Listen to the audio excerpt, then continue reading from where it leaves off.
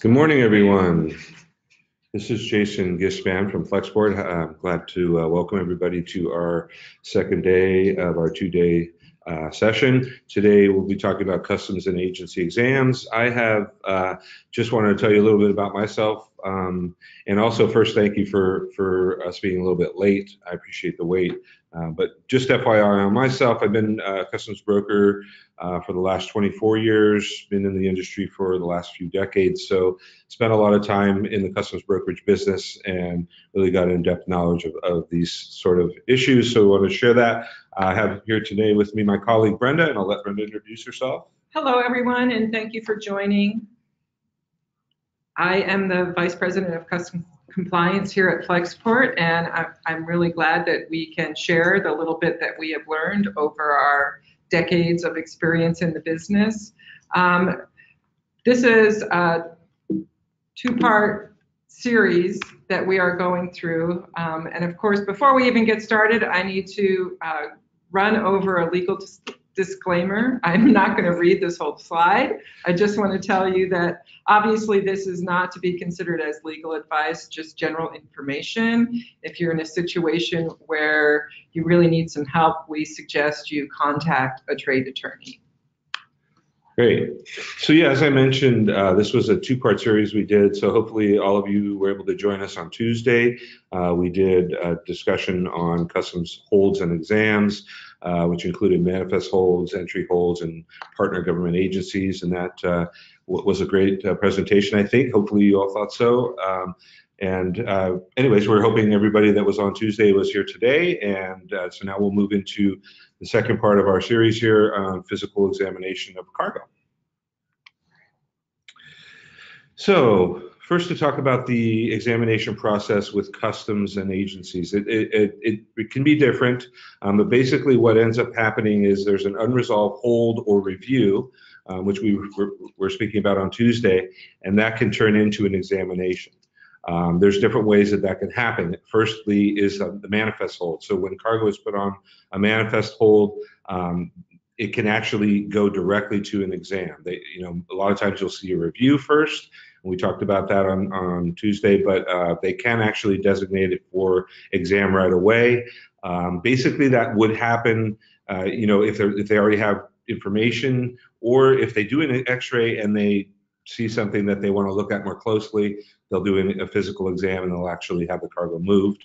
Or sometimes with an ag exam, CBP agriculture, they'll do a tailgate and find something that they want to look at more closely or pull the cargo out, so they'll move that for an exam as well. And then, of course, when the broker files a customs entry, that can immediately be designated for examination as well. Most of the time, they'll see a review first, but the customs, again, can just immediately put an exam hold on, and then we know to move the cargo or take the next steps for that examination. And then just to mention, customs really is the first line of defense. So some of the government agents still do regulate imports, but through customs. So customs will put the goods on hold. They now have agents that work for them that are agricultural specialists, and those are people that came over from APHIS, that's the USDA side of things that actually looks at imported cargo.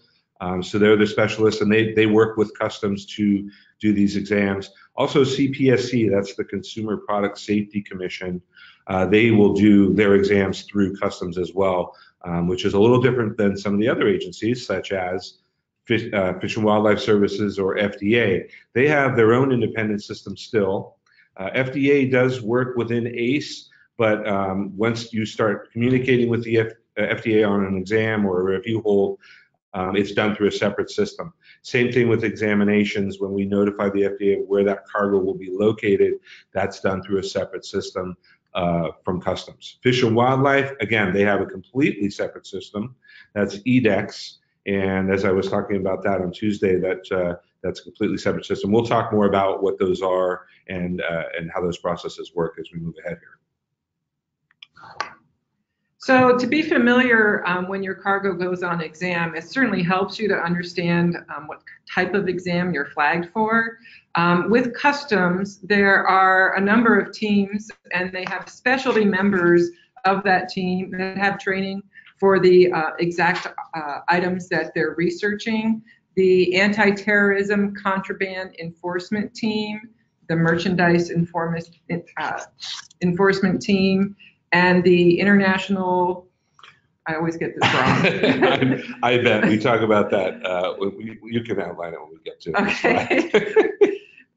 Too many acronyms in this business, and sometimes you stare at one and go, I have no idea what that is. A tailgate exam. So obviously this is done on ocean shipments, and the container is actually looked at the port terminal. It's done by customs ag specialists. As we talked on Tuesday, they look for plant pests or insects, things that unknowingly can crawl into your shipment. They generally don't take any product, but it's done right there at the terminal. An intensive exam is really physically looking at a small part or a large part of that entire shipment. For an ocean shipment, it means the whole thing. Again, whatever customs designates or the agency designates needs to be taken out of the container, and they will pick and choose which cartons they open and really thoroughly examine. The cargo has to be moved to a customs exam site. And if you are just getting an FDA exam, or you've completed a customs exam and still have an FDA exam that you haven't passed yet, you may be able to move your cargo to an importer warehouse within the port limits. Great. So talk a little bit about those exam teams that Brenda mentioned, and can get into the detail of them. We always refer to things by the acronyms now as brokers, so sometimes I forget myself, but AT-SET, that is Anti-Terrorism Contraband Enforcement Team, and they're looking specifically for illegal products, contraband. So they're somewhat of a more secretive agents, part of the agency, excuse me. We'll talk about that, but then there's the Merchandise Enforcement Team. That's the MET team, we refer to them as. And this team, they're looking for trade-related issues, such as is the HTS number and duty rate that we've applied to the entry correct? Is the country of origin marking on the goods? That's really what they're looking for a lot of times, because those boxes that they're being shipped in have to be marked. And so that they're looking for those types of things. And then the Integrated Border Enforcement Team. And this is fairly new when it comes to customs. It's only been around since the Department of Homeland Security. But this is a team that encompasses 15 regions along the northern border. And they're basically multifaceted law enforcement initiative comprised both of Canadian American partners, and they focus on issues that happen at the border. So if you're bringing in goods crossing the borders, then you're probably going to run into the IBET team. We see more of that, but again, it's a new thing, but they have their mission a little bit separate from some of these other teams. So. Tailgate exams. So tailgate exams, they're typically done on ocean containers. Of course, that's the Department of Agriculture, or not the Department of Agriculture, but CBP Agriculture specialists. They're those specialists that came from USDA, and now they work for Customs. They're going to look at the container, and they'll do that at the first port of unlading. So if your cargo is moving inland, under bond or to an inland port, Ag is always going to put a hold on it at the first port, because they don't, of course, want the cargo moving inland. If it gets there and there's a problem, then it's farther in the commerce. So they'll break the seal on the container. They actually are at the terminal with Customs border protection agents that are doing the x-rays. They're out there. They'll break the container. They open it up. They'll look inside. They might jump up and look in. They're not taking anything out, but they're looking to see if they can see any pests and or solid wood packaging material. So if you're using wood pallets, this is basically what they're looking for. And so again, those solid wood pallets should be marked correctly with the regulations under the USDA. And if it's not, they're gonna take it for a physical exam. So if pests or untreated solid wood are found in the container, as I said, cargo must often be exported. A lot of the ports now don't even have fumigation facilities. So if they say you can fumigate, but there's no one to fumigate, they will only let you export it. They won't let you destroy it because that means you have to bring it into the commerce to get it to a destruction facility. Some ports will have fumigation, at their port, and they will allow it.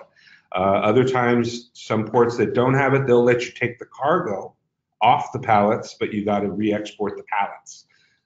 So there's a lot of things that go on with that, with manipulating cargo like that. So it's a big pain. But just be sure if you're shipping solid wood, you know what you're doing. Yeah. So an intensive exam, yes, if your cargo is designated for intensive exam, it generally needs to be moved to a customs exam station, specialty locations bonded by customs, with customs inspectors on site. And their primary reason for having these warehouses is to do intensive exams. So the exam can be designated either from the manifest or from the entry. If it's done at the manifest and you have less than container load cargo, you may actually have multiple exams. It's unfortunate when that happens, but again, they're looking at a manifest they can designate for exam, or at an entry and designate for exam. In the system that the broker uses, they will just get a message that says examination. And from that, the broker then needs to work with customs exam station and make arrangements to move the cargo to their choice of customs exam station and have it devanned. Customs will tell the warehouse, the CES, how much of that container needs to come out of the container, either a partial or a full devan. Obviously, the more that they withdraw from the container, the longer it takes and the more money that's involved. Cargo that is under the Anti-Terrorism Contraband Enforcement Team, ATSET, will be moved directly by customs. The broker is not involved. Sometimes we don't,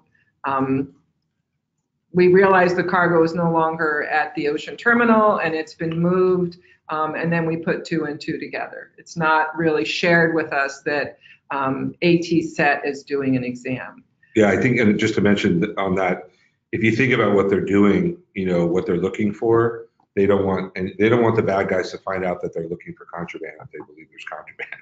So they really, that's what when we talk about a black curtain, that's where, it helps to have a broker that can get that information and really push to get it without, pushing too hard.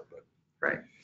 Once the exam is complete, once customs is satisfied that they have looked for whatever they've looked for, they'll make their notes within their system. They're finished, and there will be an ABI message. If you're, again, in a less than container load shipment in a container that was designated at the manifest level, then all the individual importer shipment in that container are put back into the container. The container is then moved to the deconsolidation warehouse for segregation of those shipments for the individual importers. So it really is, devan the container, get a manifest level exam, repack the container, move the container to the deconsolidator location, devan the container, break down the individual less than container load shipments. So take a breath. Yeah, it's a lot of movement of the cargo and obviously time, and the expense for that is borne in that circumstance by actually all the clients who have cargo in the manifest level LCL exam. Yeah, I think too, it helps when you work with a company that it has data, because, here's a plug for Flexport, knowing things that have happened over time and be able to utilize that within the loading of containers that can help, with that kind of thing. But without going into detail further, I'll just leave it at that. So we're running into Food and Drug Administration. They have another different process, as we said. The cargo can be moved to a non-bonded facility once customs has released the goods, but it has to remain intact until FDA releases it. This is an important point. But just to move ahead here, and I'll come back to that. The FDA, they require the broker or entry filer to upload the location information where that freight is. So if it was moved, where it was moved to, or if it stayed, where is it, when's it available, who can they contact there. That all has to be sent to the FDA, and that's done through their system. That's called the ITAC system.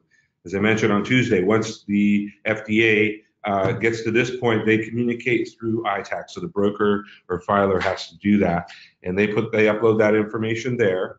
The FDA officer who gets that information through ITAC will then reach out to that warehouse location, and they'll arrange an exam. And it usually takes within about 5 days. Usually we see it sooner, but again, it depends on the port. And some ports, like our port here, and we're sitting in San Francisco, Oakland, they have a lot of different offices that are up and down because the region's big. Whereas you might go to other ports that's smaller, and you can't take the cargo too far out if you're going to take it out of the location where it's at. So keep that in mind. But it's usually less than 5 days. The cargo has to be held intact. This is huge. The officer will come to examine the goods, and they won't release the goods if they don't find all the cargo there. They won't even look at them if the cargo is not intact. So it must remain intact. They'll release the cargo electronically once they've done the inspection.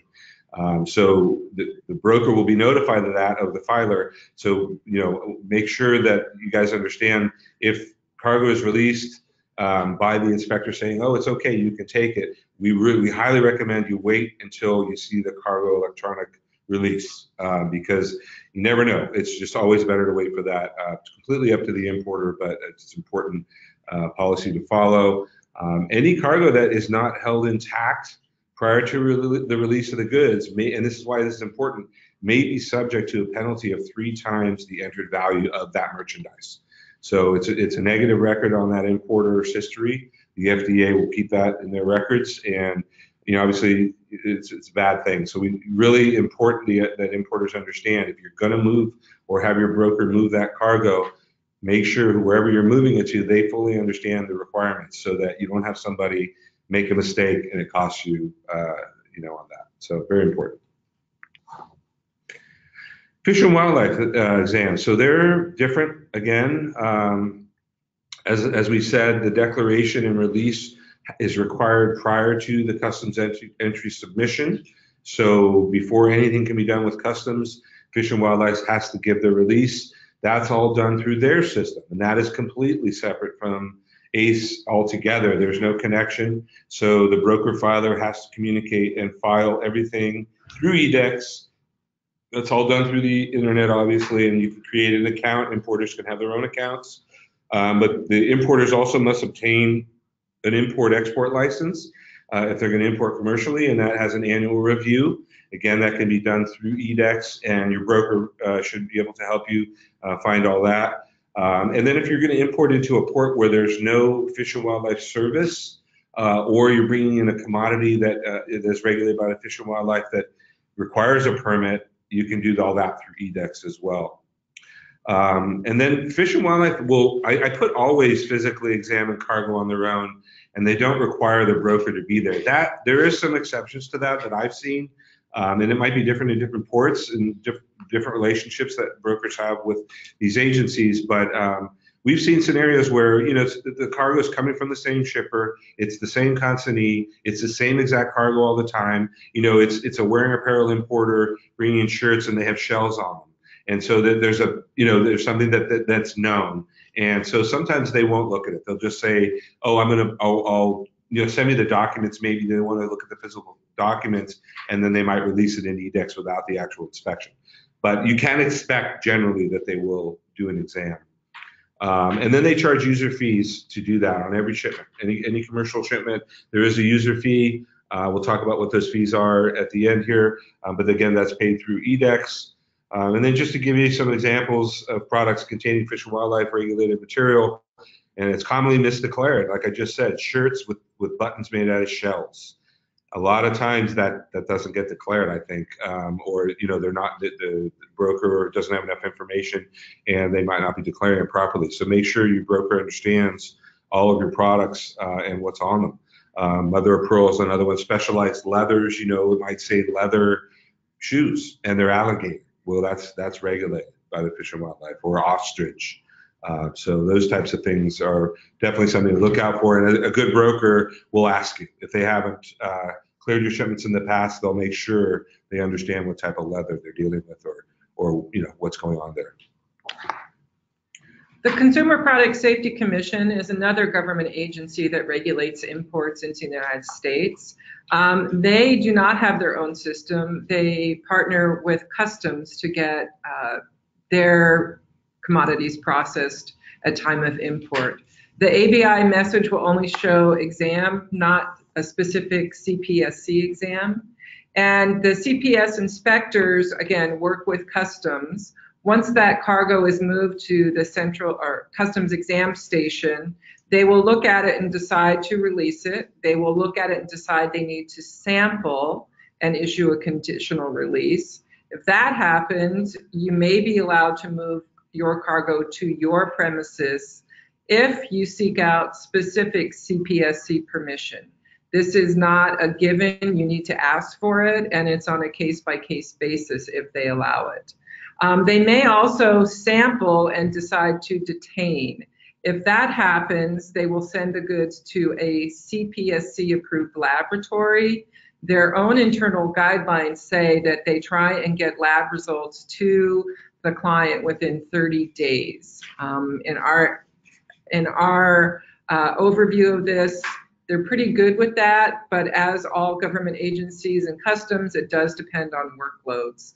They will issue a notice of sampling and detention, and they will share in that notice the information on the process, and they will also on that notice request certain certificates that the importer is to have on hand, such as third-party testing results or actual children's product certificates. Some of the commodities that typically go under exam by CPSC are things like mattresses, children's pajamas, children's sweatshirts. You're not allowed to have the drawstrings.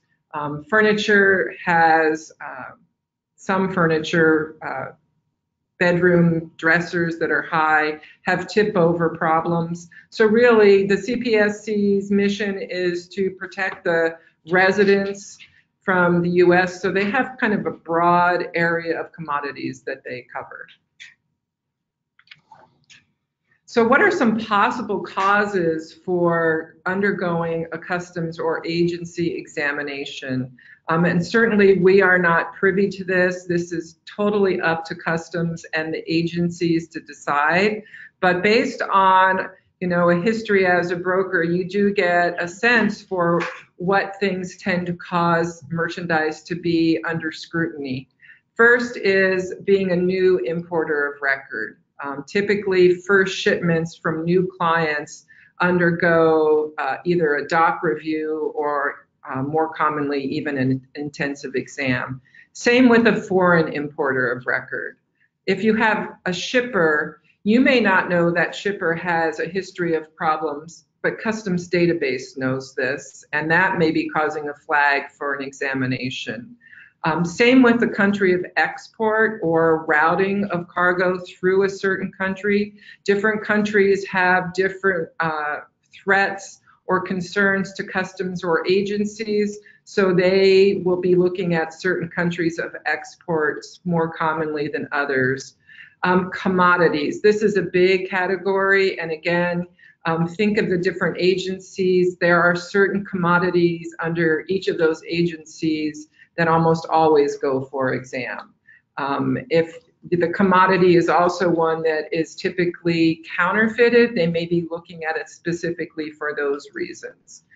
There's a program as an importer that you can join, another acronym, CTPAT, Customs Trade Partnership Against Terrorism. And if you take the time as an importer and join this program, you actually get a benefit of having less exams. That's one of the call outs to the CTPAT program.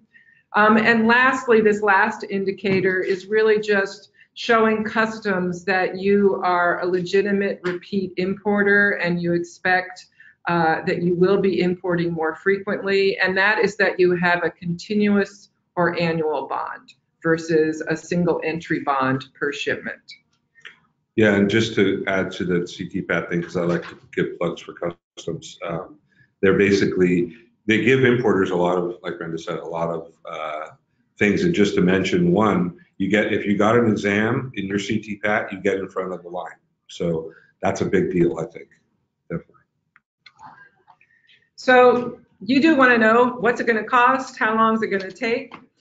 First and foremost, know that all of these charges are for the account of the importer. It actually says that in the regulations. So yeah, if you're flagged for exam, it's your bank account that's going to pay for this. These timelines that are all generalities, these dollar amounts we give here are really all generalities. They all depend on the specific port you're in, how congested the port is, etc. But again, as a general average, an intensive exam typically takes 3 to 5 working days. And in some unfortunate situations, we have seen when the ports are backlogged, it can take up to 3 weeks to commence with an intensive exam. The costs that are associated with it, obviously, when you have to move cargo to a customs exam station, that is by a bonded trucker. And those rates are dependent upon the port, how many truckers there are, how congested they are. So again, some generalities are the busier ports have higher costs and longer times, and the ports with less volumes are typically less expensive and have shorter times. Just as, again, a general understanding, and certainly these costs that we're putting on the screen here can vary greatly, but as an average, we say if your container needs a full DVAN, it'll be $1,000 to $1,500. Note also FDA has separate charges. If it's FDA visits your warehouse and they only need one visit, there's no charge. But if something happened and that officer had to return to the warehouse for a second exam, maybe you were closed for lunch, maybe the warehouse was super busy and they couldn't accommodate the FDA inspector at that time, they will bill you an hourly rate for having to return a second time. Fish and Wildlife also is an agency that charges for their exam. It starts at a $55 minimum. Typically, your broker will pay all of these agency charges on your behalf and bill you for them, so you don't have to worry about paying it before you pick it up, but you would have to work out those details with your customs broker. Yep. And then just to comment about again on exams, because Brenda had went through that kind of scenario that she was talking about, of how you have an LCL shipment and what actually happens. So if you bring in cargo and it's not a full container, on the ocean side, and you're dealing with another agency, you might see a longer time if you're dealing with exams on all those different agencies and on the LCL cargo. So cool. So how do we avoid the black curtain, as we say? Well, what are some best practices? You should have, as importers, you should have full visibility of the status of their shipments. Our company definitely, that's what we are all about. Our clients, that's what they see on their dashboard. They see the status, they see all of the messaging. If you're working with another broker, you should ask your broker for a copy of the system messaging with customs to ensure you're seeing everything. Sometimes brokers will say, well, we're not totally sure. Well, they should be able to give you something and show you what they see. And if you really aren't getting what you need, I'd say ask for daily and weekly reports. So there's some specific metrics or milestones that you want to see. Looking at those exams, what's the frequency, who's the shipper, trying to look at some metrics there and figure out what's going on, and maybe there's something you can do about it. Ensure your supplier they're creating complete and compliant commercial invoices, and move information. More information is typically better. Oh, sorry, I just caught a typo. But yeah, definitely more information on the commercial invoice is better. Avoid using solid wood packing, as we said. That's definitely something they're going to look at. If you're not, make sure you're notating that in your commercial documents. The bill of lading should say does not contain solid wood packing. That'll get in the manifest, and they'll see that, and that helps. Make sure your shipper, if they are using solid wood, that they're properly treating it. Don't, you know, allow them to send pallets that aren't treated correctly, because that's going to be a big problem. And you won't find out until you, get a exam. So it's good to get pictures too of things from your shippers. Become a member of CT-PAT. I can't stress how much that will get you a benefit as an importer.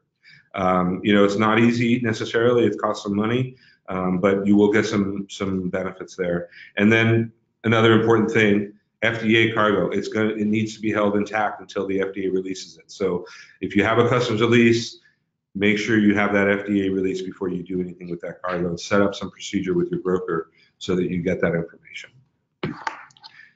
These are some resources we thought that you might want to go see what these customs or other agencies offer you as far as additional information. Certainly, you can click on them if you want. And I think lastly, we just wanted to open it up for Q&A.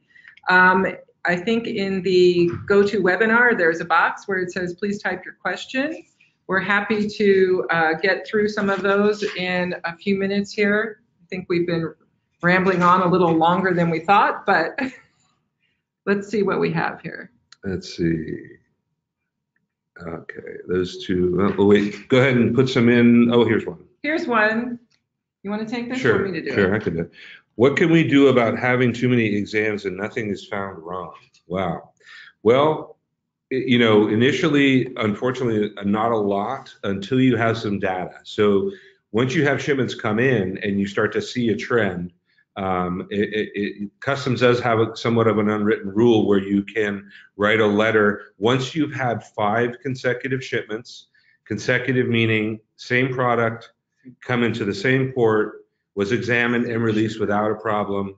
And that once you've had that happen, you can write a letter to them and ask for more details on what's going on. Over and above that, try to work with a broker that has obviously some good connections with the agencies, so they made good relationships, so they can try and get as much detail as possible. But that's about really all you can do over and above. Yeah. Go ahead. See. Oh, here's one.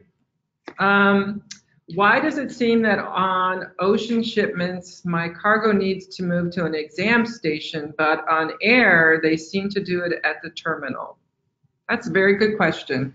And this is also one of those port-specific questions. Many, many decades ago, they had inspectors at all the locations. And as all businesses decided to look at cost, they found it was better for customs to really pinpoint where exams were done. Airline terminals tend to be very close together, and inspectors can actually, drive in their car from terminal to terminal very quickly. So they allow air cargo to remain at the airline terminal and the inspector moves. For ocean cargo, they typically move it to a container exam station because the terminals don't necessarily have the facilities to devan ocean containers and let cargo sit there waiting for customs to examine it. So they needed the specialty warehouses for that. So good question, and it is different. There are some ports, I think they're the inland ports really, where they may have roving inspectors even for ocean, but I think those are far and few between anymore. Yeah, smaller ports usually. So here's another question. Is the cost of intensive exam limited to $1,000 to $1,500, or other fees added on? So the $1,000 to $1,500 is what we see, and that pretty much is inclusive of what would be needed for the exam. So that is any fees to move the cargo. Excuse me, I'm going to sneeze in a minute, but everybody's backed up. Went away. Okay. Yeah, so any other fees that or any fees related to the exam, and as I said, the movement of the cargo, and then anything at the physical warehouse. So if they have to pull out the full container, that all the labor charge, all that's included. That over and above that, there might be other fees that you have to pay to the airline. Well, not the airline if it's an airline, but for the ocean container, if the container stayed at the terminal too long and there was some fees that accrued there for storage. because you were waiting to move the container, something like that. Other than that, all of what we said should be included. And those charges, as we said, are just estimates and generalizations. So your charges could be very different depending on the exact scenario that you're facing. Yep. Someone's asking if they're going to get the presentation. Yes, definitely. It will come to every participant. Thank you for asking. I think we have time for maybe one more question. Okay, let's see here. Let's